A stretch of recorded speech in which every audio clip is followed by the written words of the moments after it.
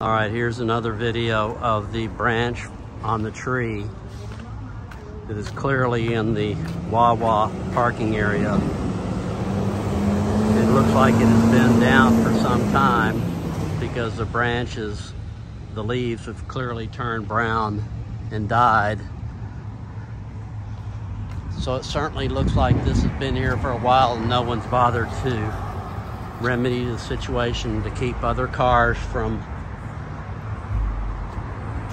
accidentally scratching it as they turn, because when you're turning the corner, you're looking to make sure you don't hit a pump or another car.